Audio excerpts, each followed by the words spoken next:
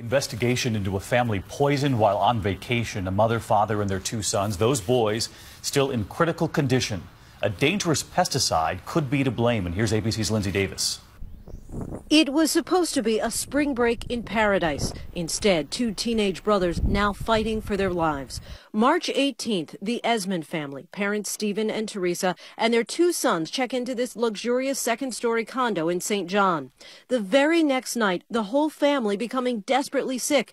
The 14 and 16-year-old boys suffering seizures, all of them airlifted to the U.S. for treatment. The culprit? The EPA says it's pesticide methyl bromide, a colorless, odorless gas sprayed near the condo the same day the family checked in. It can cause brain damage. It can send you into a coma. There are a number of serious health impacts that anyone applying this would know about. The exterminator Terminix now investigating. Tonight, in a statement, the family is demanding those responsible for this unthinkable tragedy be brought to justice. The parents are slowly getting better, but both boys still in critical condition. Their vacation nightmare still not over. Lindsay Davis, ABC News, New York.